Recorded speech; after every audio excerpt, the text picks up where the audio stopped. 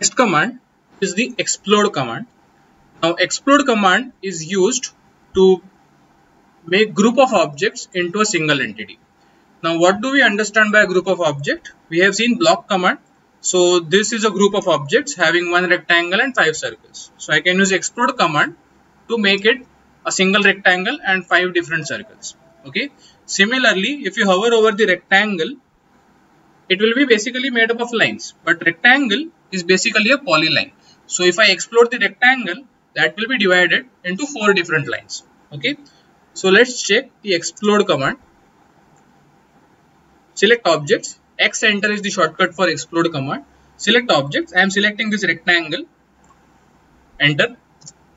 And then you can check with the edges each segment is divided into a single entity. Instead of a polyline, it is divided into a single entity. Now we cannot explode a circle. It is already a line. Okay. So we will try to explode a block. Let's say this block. X enter. Selecting this block. Enter. This will explode this block to the single entity. That is, all are different circles, but it will not explode the rectangle.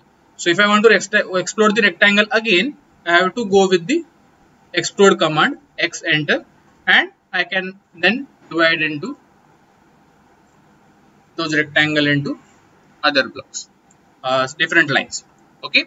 So this is the explode command. This will be used to make group of entities to the individual entities.